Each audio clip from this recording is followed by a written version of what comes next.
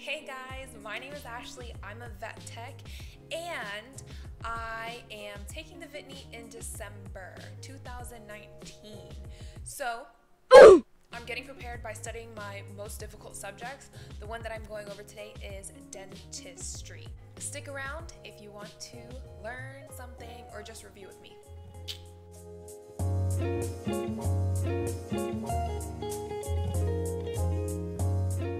Okay, so the four kind of layers that I want to talk about are the enamel, dentin, pulp, and cementum. Then there's also a periodontal membrane / ligament thing that I'm going to go over. So the enamel is the crown section of your tooth. It's the white portion, so it's what you see. This is made up mostly of calcium phosphate. The next layer is going to be the dentin, and the dentin is the bulk of the tooth. It's a yellowish color. It is considered a hard connective tissue that is made up of collagen and calcium. Next is the pulp. That is the section of your tooth that has all of the nerves. So if you ever get a cracked tooth that goes all the way down, it's gonna hurt really bad. Pulp is the softest layer of the tooth, of course, and it is made of nerves, vessels, odontoblasts, connective tissues, and lymphatics. The next layer is the cementum, and the cementum is the surface layer of the tooth root. It attaches teeth to the alveolar bone by anchoring the periodontal ligament. And that brings me into what I want to talk about next. So the periodontal membrane and ligament / ligament. This is just a collagen fiber that attaches the tooth to the bone. Pretty much it just keeps the tooth in place. The next thing I wanted to talk about, because it's really important, especially for questions about the location of the tooth or locations of caries, dental caries, which are just cavities of the teeth, also x-rays or anything else like that, you're going to have to know like the positioning of where the teeth are located. So I'm going to go into that. Rostral and caudal. So rostral is more towards the front and caudal is more towards the back. So using this, using an example would be like the incisors are more rostral and the molars are more caudal in the mouth. Buccal and labial, as well as palatal and lingual. So buccal, I hope I'm saying that right, you guys know, is more towards the cheek, so the surface of the tooth that is going to be touching the cheek on the inside. Labial is more towards the mouth, or the lips, so the surface of the teeth that are touching the lips. Palatal is going to be the surface of the tooth touching the palate, so this is going to be your maxilla. And then the mandible is going to be your labial. Ooh, not labial. So your mandible is going to be your lingual. So it's going to be the surface of the tooth that's more towards the tongue. You also have facial, and that's just the teeth that you can see from the front. So most likely talking about your incisors. And lastly, apical. I'm going to say apical. I'm going to go with apical because it sounds like apex. And coronal. So coronal, I think of a crown. So it's going to be more towards the crown of the tooth. And then apical or apical is going to be more towards the root of the tooth. So the point of the tooth towards either the top if you're looking at the maxillary or the bottom if you're looking at the mandible. So next, I wanted to talk about dental formulation. So these are a pain in my you know what, because it's just a bunch of numbers, and to me it doesn't really mean too much. Obviously for professionals who are taking teeth out and stuff like that, they need to know, but I'm just like, why do I need to know these numbers? Anyway, I'm going to go through the formula and then the number of teeth that animal is going to have. I'm just going to name it off as it's something that we just need to memorize and know for the test. So yeah, I'm just going to say it like that. I'm going to write it up so you can see right here. So let's get into it. So dogs have 42 teeth. Their dental formulation is 2 for the top and the bottom, and then you're going to have parentheses I for incisor, and it's going to be 3 on the top and 3 on the bottom. Then you're going to have C for top and 1 on the bottom. P for premolar, 4 on the top, 4 on the bottom. And M for molar, and that's going to be 2 on the top and 3 on the bottom. If you add all of those together and then you multiply it by 2, you're going to have 42, and that's how many teeth they should have. Now, some little notes that you should know about the dental formulation or the teeth in general on dogs. All permanent incisors and canine teeth have only 1 root. Maxillary premolars 2 and 3 have 2 roots. Premolar number 3 has 3 roots. Premolar 4, molar 1 and 2 have 3 roots. How do you remember that? I don't know, but anyway. Premolar 1 on the top and the bottom have 1 root. Premolars 2, 3, and 4 on the bottom have 2 roots.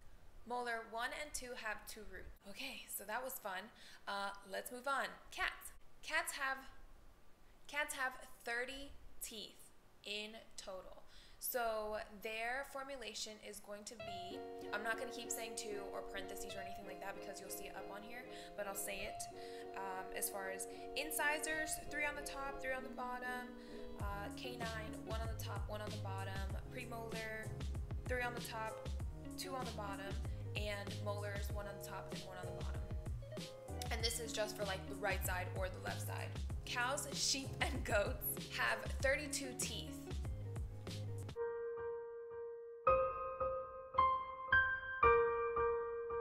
We're gonna have 0 incisors on the top, 3 on the bottom, 0 canine on the top, 1 on the bottom, premolars, 3 premolars on the top, 3 on the bottom,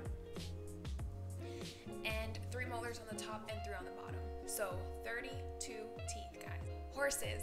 Horses have 28 teeth. Now, their dental formulation.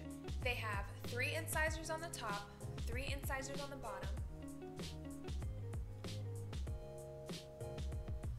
0 to 1 canine on the top, 0 to 1 canine on the bottom. This just means that they may or may not have a canine on the top or on the bottom, depending on the breed or whatever.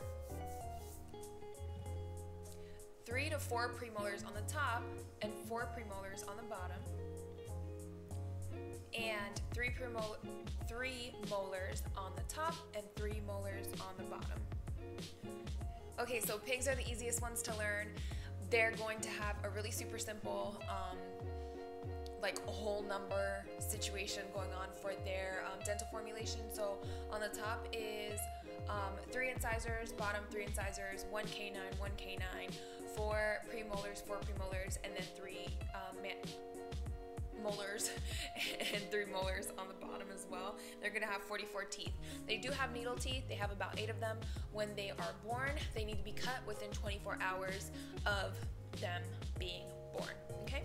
Then we have lagomorphs. Lagomorphs, just like horses, have 28 teeth. Their dental formulation is also different, just like all of them. All of them have different teeth. So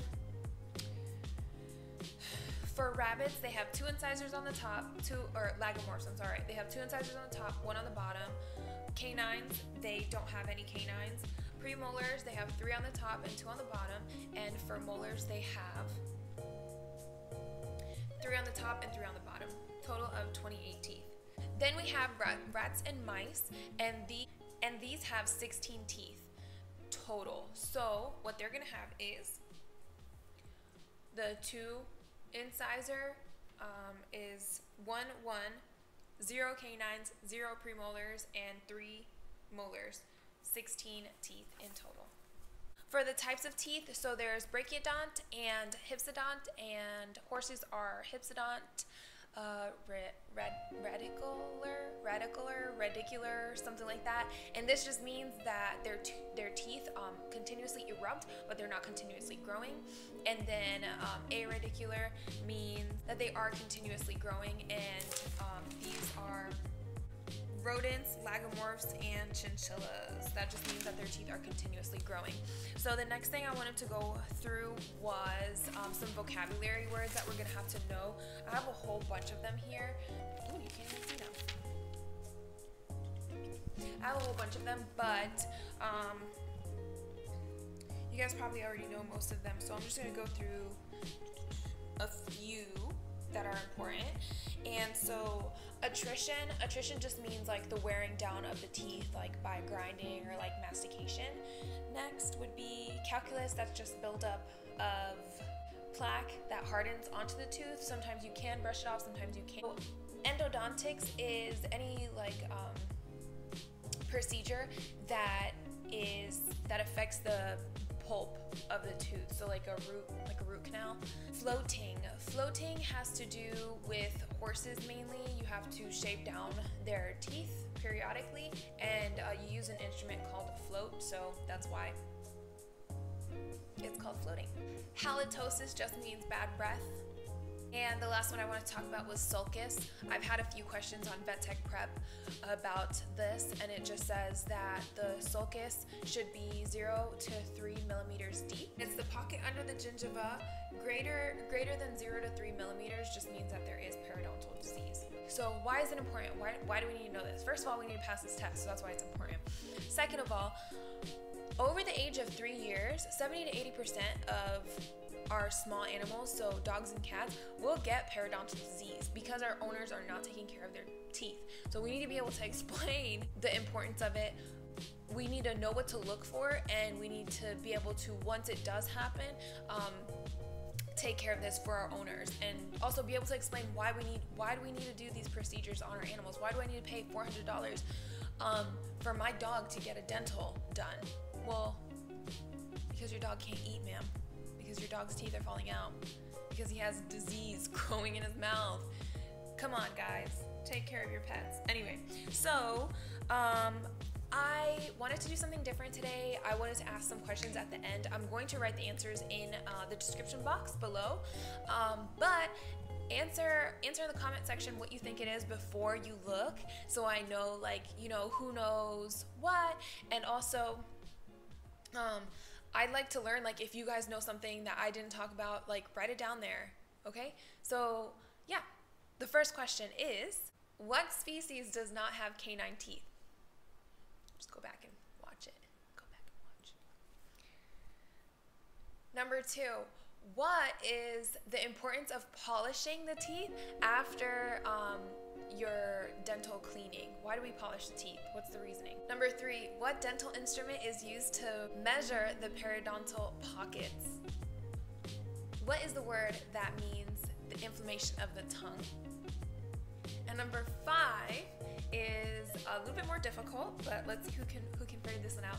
What medications cause gingival hyperplasia? Okay, I have 3 of them on here, and if you can figure them out, then awesome. You're super smart. Anyway, I'll see you guys next time.